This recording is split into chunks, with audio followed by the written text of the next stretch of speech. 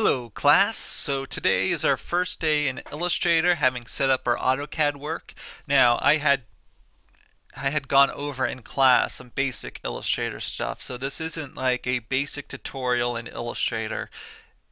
It's not meant to be. What it is really meant to be is how do I continue this process of going from CAD into Illustrator to set up to start rendering. And even in this video, we aren't going to render yet. What I'm really just going to do is take my CAD plans and set up the page.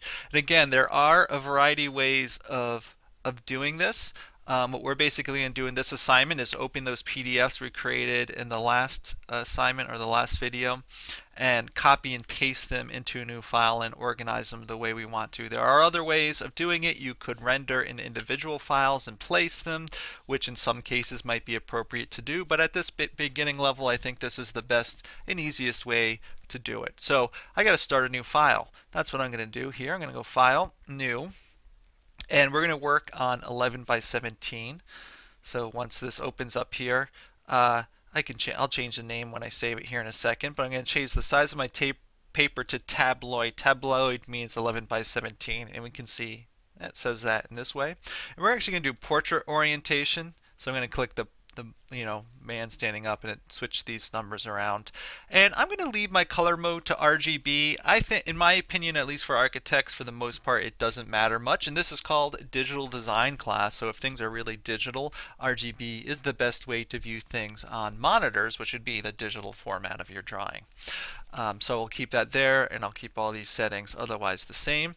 And I will say OK. And here we go. Up on the screen is our piece of paper. You know this is our paper area, but we can draw outside the paper as well. And using layers throughout this process is going to be very important. So what I'm going to do is we're only going to need basically one layer for this video, but I'm going to double click on that guy right there so it's highlighted. I'm just going to change it to CAD work. What this layer does is I'll put all the drawings that we've just done here on this layer here in a minute.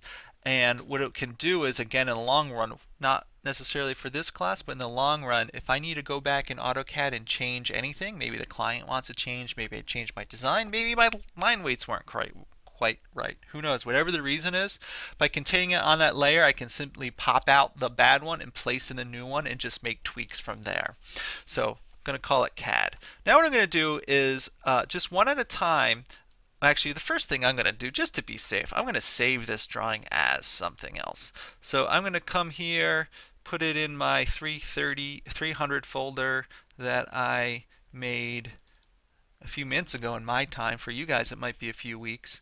I'm just going to call this Plan and Elevation. That's, I think, what I'm going to be calling it in class. And just hit Save. And it's going to bring up this dialog box and ask us a few questions, in which case you can just say OK. All right, so now what I'm going to do is I'm going to open a second Illustrator file, which when I go to open, you'll notice that I can see both the Illustrator file as well as these PDFs I made in the last video. And that's because fundamentally PDFs aren't really that much different of a file type than an Illustrator file. So I can open any of these. So I'm going to start with my first floor plan. I'm just going to select it and say open, and of course it opens it up. And I'm just going to zoom out just a little bit so we can take a good look at it. What I'm going to do is I'm going to go to my black arrow, as I call it, the select tool. I'm going to just draw a box around everything, select it all. I'm going to go to edit and copy. You could do, of course, Control C if you know that technique. And I'm going to come over to this guy and go edit, paste, or Control V if you know how to do that. Now we notice AutoCAD likes to sort of rotate everything 90 degrees quite often in a direction that you don't like to do it. So I'm going to go and change that. I like to just go ahead and use my black arrow, come close to the corner. You get that little swoopy arc arrow, click, and start to pull. If I hold shift, it'll snap to various angles, including sort of a perfectly 90-degree rotation. If I click off to the side, I click and set it. Now I'm going to have to probably center these guys and move them up and down, but I will do that after I get all three in here and a little bit more defined. Actually, it's pretty centered because that's how it pasted it in, because I haven't zoomed around. If I don't zoom around, everything will lock to center. But if not, I'm going to show you how to set that here in a minute. In fact, maybe just in case you already ran into the problem, I'll off-center mine. because it really doesn't matter. It's not that hard. So anyway, I could close this. You don't have to. And I'm going to close it, and I'm going to open up my second floor plan, and I'm going to select it with my black arrow, edit, copy, or Control C, Control V to paste. Now, what I want to be careful of, because these two things are on the same layer and they're sitting on top of each other, if I keep this selected, I can just move this off to the side or move it down or wherever, and I can rotate it. Rotate, hold Shift, and I can move it into place without having to worry about affecting this drawing here.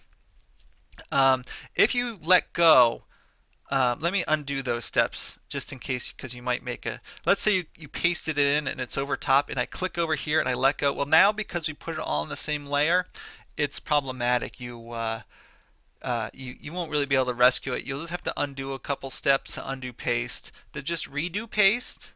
Okay. Again, don't deselect anything. Just go over a line. You can see how the black arrow loses the tail. That means I'm going to move something. If I have the tail on the bottom, I'm not going to move. I'm going to deselect. If I have the tail, I can move it away again, and I get the little arc. I can rotate it and move it back into place. Okay. And then I'm going to go over here and open the elevation. I'm going to do the same exact thing. I'm going to select it all. I'm going to copy it. I'm going to come over here. I'm going to paste it in. I'm going to rotate it. And I'm going to look for the tailless arrow and move it to the top. Now what I want to do is, the last few steps is here, I want to make sure everything's sort of aligned appropriately and aligned basically in the center of the drawing, and then everything is sort of nicely spaced on the page. And to a certain extent, this is not a construction document, so we don't have to be 100% accurate, but we want to be fairly close. So what I'm going to do is I'm going to go to View. I'm going to turn on my rulers and use guides. The first thing I do is go to Rulers, under View, and go Show Rulers. And boom, I got the rulers. And of course, this is 11, so 5.5 is going to be my halfway point. So I can sort of zoom in here and the numbers start popping out, and we can see 5.5 is right here. Now to get a guide, what I do is if I want to get a vertical guide, which is what I'm going to do for the center point, I'm going to come over to this ruler on this side, click and hold and pull out. And we can see this little vertical line coming. When I let go of my mouse, it drops a blue or cyan line. So now I know that marks the center point. Now the tricky thing with Illustrator is your guidelines are actually objects. So in Photoshop, which I know we haven't gotten to in this class yet, you can do the exact same thing, but they're not objects. But we have a little bit of a selection issue. So I want to center my floor plan on this line. What I'm going to do is I'm going to draw a box around it, but you'll notice I have the guideline and my floor plan selected. So I'm going to have to hold Shift and click on the line to turn it back to cyan. What I'm going to do now is I could use my black arrow to move it over. I'm just going to use my arrows on my keyboard to slide it over. And that little dot that's sort of in the center point right here, that's the center point of my thing. So I can just visually sort of drop it there in that location. And I can click and let go. Now the thing is, since my roof lines may be different between the different plans, the center point of this drawing and in my elevation might not be identically the same point. So I'm going to pull another guideline and snap it right to the end of my wall, because I know that will be aligned between the rest of the three drawings. So I'm going to do the same thing. I'm going to select around my second floor plan, hold Shift and click to deselect my guidelines, and then use my arrows. I might even zoom in a little bit. I'm using Alt and pushing up on my scroll wheel because that'll work. And I'm going to click on the wall, on the outside wall, and I'm going to hold Shift and move it right over till it snaps on that line. And now I know that these two drawings are aligned horizontally. And I'm going to do the same with my elevation, which has the same wall. I'm going to draw a box around them both. Shift and click the guidelines, zoom in, and click on the wall and just snap it over till it reaches that guideline. So that's all I need the guidelines for. So what I'm going to do now is I'm going to actually draw a box just around those two guidelines and press delete and get rid of them. But the last thing we want to do in this video before we get ready to start adding color to it is I want to just move these in the correct orientation sort of vertically. So what I'm going to do is I want to give the elevation some space. So I'm gonna start actually by taking my first floor plan. I'm gonna use my arrows just to shift it down. I don't want to get it super tight to my second floor plan, but I want to get it tight enough that it feels comfortable and I give the rest of my work some space. So I think this feels pretty good.